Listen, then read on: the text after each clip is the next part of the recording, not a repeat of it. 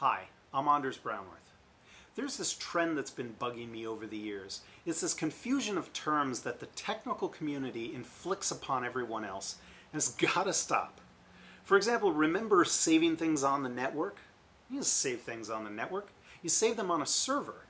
So the network is something that the data transfers over to reach the server. It's like a highway. It's not a destination. You don't park your car on the highway. So why would you say you save something on the network? What you really should say is you save something on the server, because that's really what it is. So here's another thing.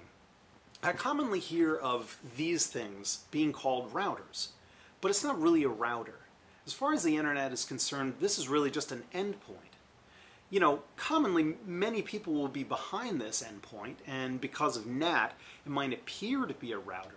But strictly speaking, this thing doesn't route packets. It's more of a proxy for computers behind it than anything else. Primarily, this is a NAT device. So NAT, Network Address Translation. Computers on your local network use fake addresses, like 192.168.1.10. So this device takes your request, changes your fake from address to the real one that this one has, and sends it out on its way to the wider internet. It remembers that it did this, so when responses come back, it can change the destination address back to your fake address and then send it onto your computer over the local network. So now you could argue, you know, this device does a lot more than just NAT, and you'd be right. I mean, this has a DHCP server in it. You know, these things usually have web servers for configuration. You know, in many cases they have wireless access points built in, like this one does.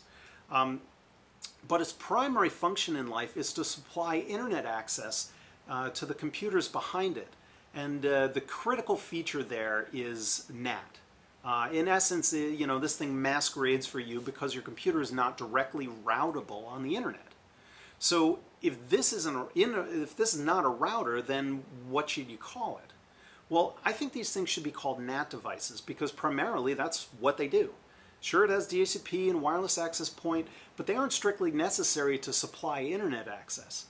You could use statically assigned addresses or a wired network connection, and you'd be just fine.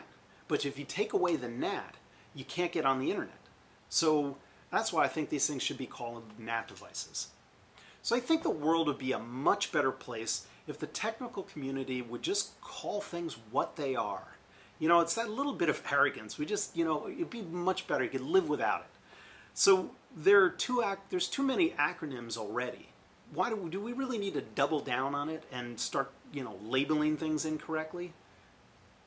I rest my case.